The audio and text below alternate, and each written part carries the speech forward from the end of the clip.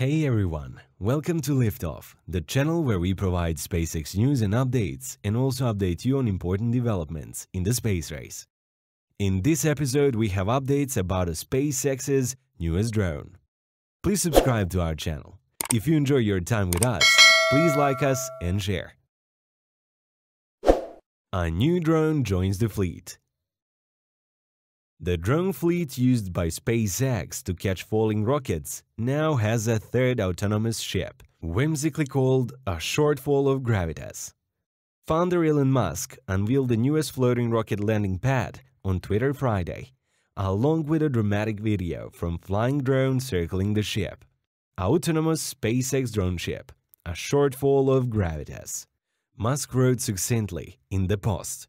The drone ship is fully automated, with no tugboat required to take it out into the Atlantic Ocean, nearby SpaceX typical launch site, at a Kennedy Space Center in Florida, he added in another tweet.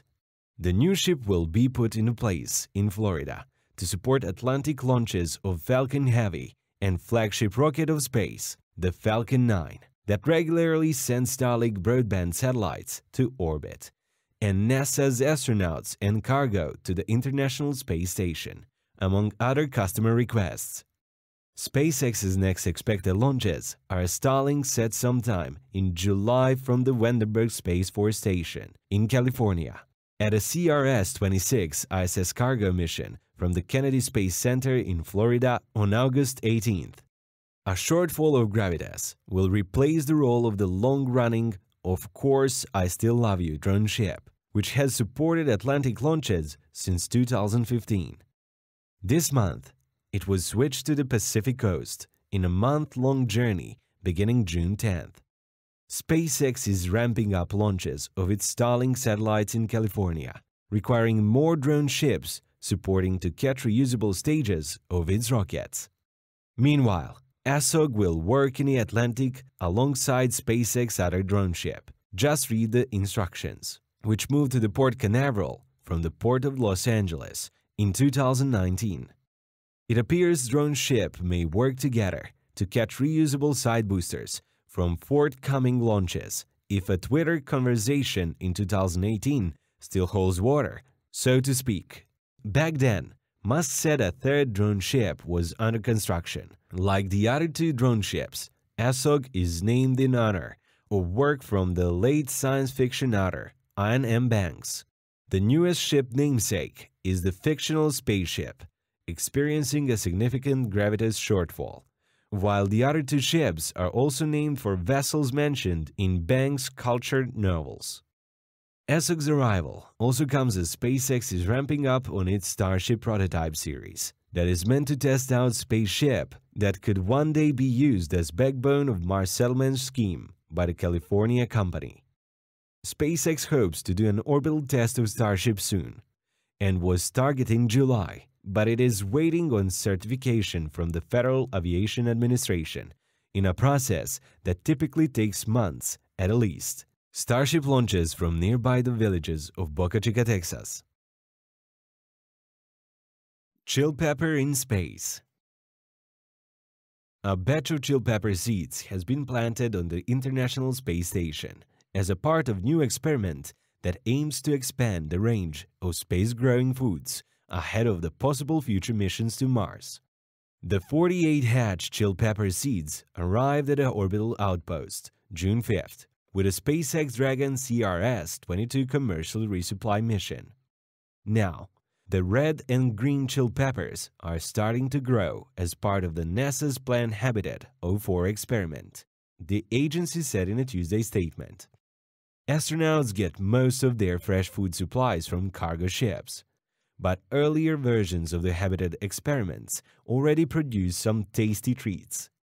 During the previous 3 harvests, crew have enjoyed space-grown red lettuce, Mizuna mustard, and 2 other lettuce types and radishes.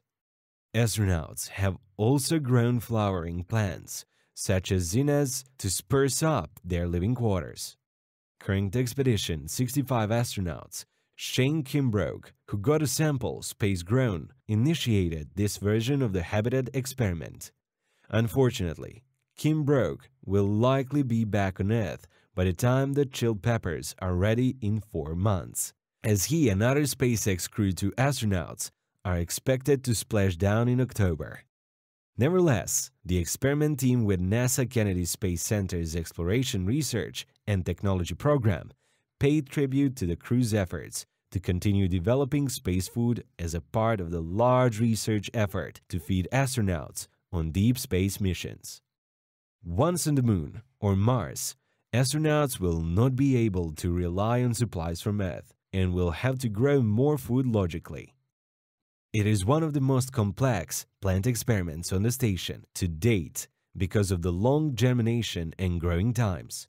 Matt Romaine, principal investigator for Plant Habitat 04, said in the NASA statement, "We have previously tested flowering to increase the chances for a successful harvest because astronauts will have to pollinate the peppers to grow fruit." The experiment is hosted in Advanced Plant Habitat, one of the 3 plant chambers in which astronauts can grow and harvest food, flowers, and other crops. Much of the maintained work can be performed remotely by teams on the ground at a Kennedy, reducing the hands-on time by busy astronauts in orbit. Astronauts are known to get stuffy heads in microgravity, so spicy food are often on the menu. Anyway, to help encourage them to eat. This pepper variety, called the New Mex Española improved pepper, naturally grows in zones such as New Mexico, NASA said. Researchers spent 2 years deciding among 24 varieties before picking this one for a space ride, due to its potential for feeding astronauts on missions further away from Earth. "We are limited to crops that don't need storage or extensive processing," Romaine said. All peppers also have the advantage of being dense in vitamin C and other nutrients, providing good nutrition along with taste. Additionally, the colorful red, which will pop up late in the growing cycle, may benefit the astronauts' mental health based on the past studies suggesting bright vegetables are a boon, Romaine added. The crew will sample some of the 48 peppers and send the rest back to Earth for future analysis. The science team will evaluate the flavor and the texture of the peppers from crew feedback, along with the Scoville measurements, which evaluates the plant's heat or spiciness. That, the researchers said, can depend in a part of the environment in which it was grown, so changing how much water, light, and heat the plant gets might actually affect how hot they will be. That's it for today's episode. Thank you for joining us. Please like us and hit the subscribe button so we can notify you when the next episode is available. Until next time, it's bye for now from all of us at Liftoff.